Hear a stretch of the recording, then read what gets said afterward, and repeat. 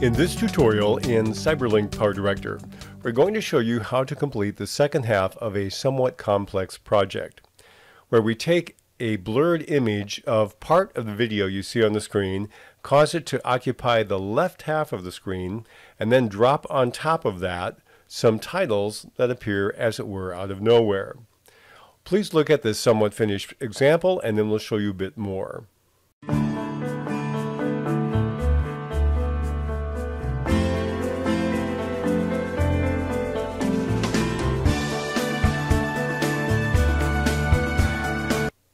Now at this point, here's what we've been able to do. We've taken that blurred part and moved it to the center of the screen with a border and locked it in there. If I play the video for a bit, you're going to see that. So let's play. We watch it cover the left half of the screen and lock in. It's on top of this blurred image that we're going to do some titling. And that'll be the focus of this part of our tutorial. So now I have my image on the left side. I want to add some titles. I'm going to click on the T, get into the title room. Then I'll take the default My Title and drag it down to the next track. Now, I don't want it all the way to the left side. That's why I set myself a timeline marker. When I hover over it, I see the name of it. It says Slide in Finished. I don't want the title to start to appear on the screen in any way until we get to this point in time, so I'm going to take it and nudge it right up against that timeline marker. So let's do a little bit with this title. I'll double click to get into the title designer, and let's say we want the first of it to be a little more subtle. So I'm going to highlight My Title, and let's change the size a little bit. Let's go down maybe to 28. And let's say we want it to say something like, please join. And we'll leave it on the left side, centered on that left panel, near the top. And we notice that if we leave it the way it is, it's going to kind of disappear into the background. So let's change the font face color. I'll go from white and go in my color picker. And let's go to a navy blue. That looks pretty good. I'll click on OK. And then let's take and give it a border as well. Click on the border controls. The default is red. Why, I don't know. But we'll go to white here. Click on OK. We'll change the size of our border to something more subtle like a 1. So now we have the please join. Now also I want to animate this. So with it highlighted, I'm going to click on my animation tab on the left side. Then I'll click on the arrow to expand all my in animation options. I'm going to drag down near the bottom. And let's pick the one that says Unite. So we have Please Join. Now I want to know how long I think I want the animation to continue. That's what this bar here shows. You notice I hover over it. It tells me the kind of animation. And when I move my playhead, it will tell me about where the animation ends here. How long do I want it to take? Well, let's say we want to take 1 second and 15 frames. I'm going to take my timeline indicator and go into the time code and type 15 for frames. It moves it over there. I'm going to right click and do add timeline marker.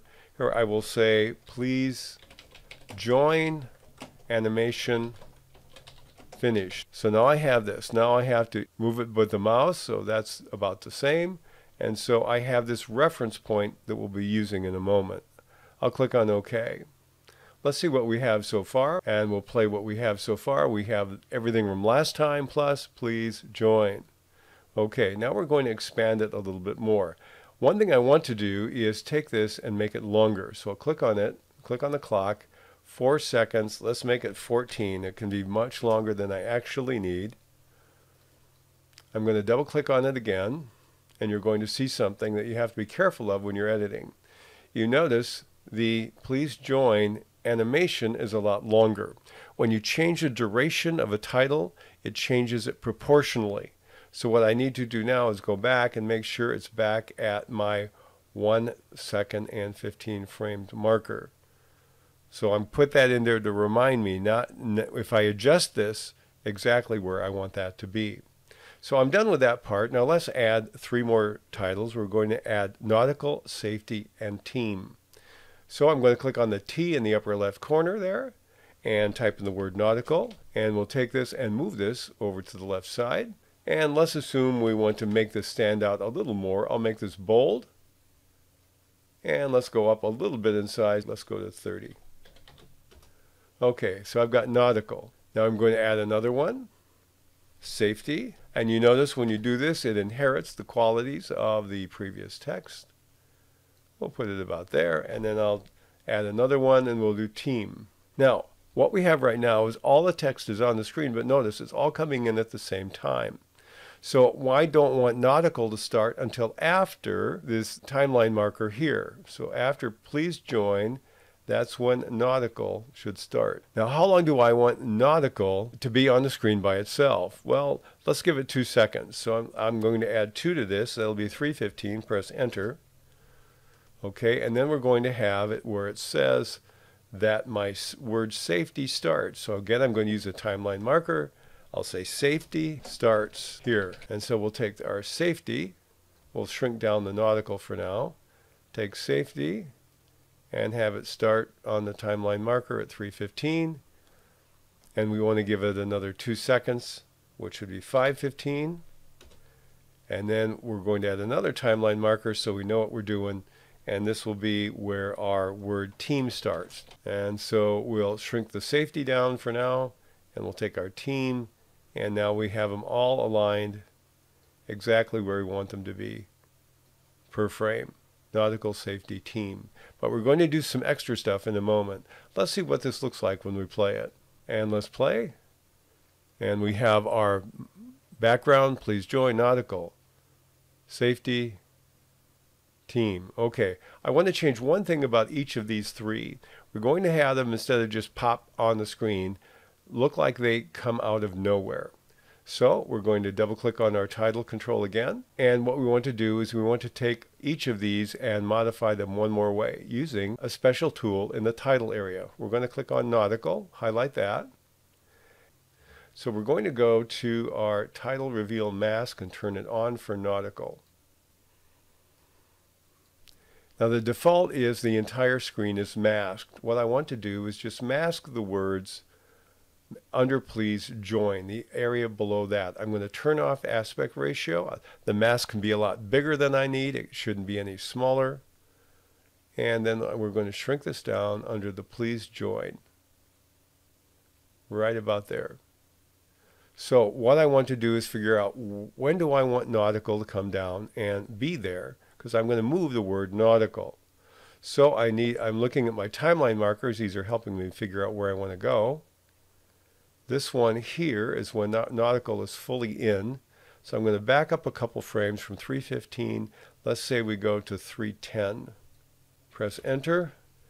And I'm going to set a position keyframe here. That's where nautical is going to be at 3:10. But when nautical starts back here, I'm going to take nautical and I'm going to drag it up so it will be invisible.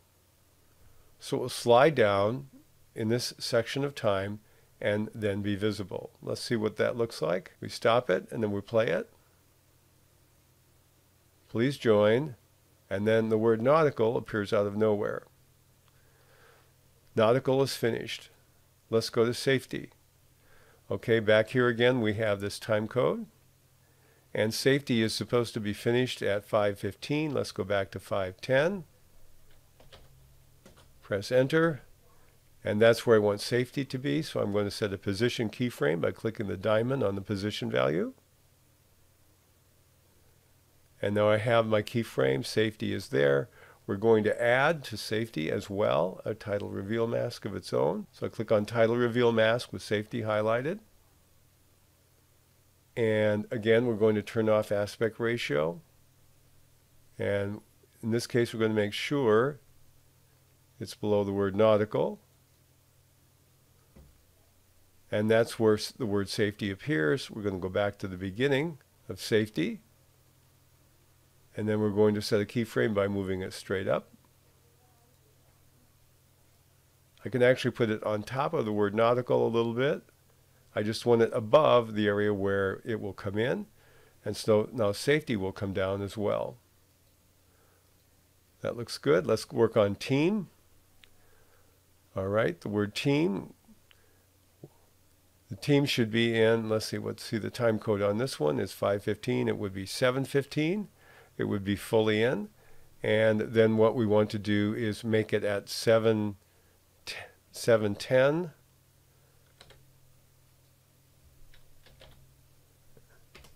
That's our marker there, so we're going to set a position value on the word team. Highlight, make sure team is highlighted. Go back to the beginning of team, where it comes in at 5:15. I need to set a title reveal mask for the word team as well. Resize my mask, or move my mask, doesn't really matter, just above where team is. And now at this point in time where it starts, we're going to have it start just above the area where it's revealed. I'll click on OK. And so we've used 3 different title reveal masks to bring nautical, safety, and team onto the screen. Let's go back to the beginning of the project, and we have our panel coming in, locking in. We have our please join, nautical, and safety, and team. So that's pretty much what we're looking for when we're trying to use this particular effect in CyberLink PowerDirector, bringing in a panel and then dropping down using multiple instances of the title reveal mask in PowerDirector.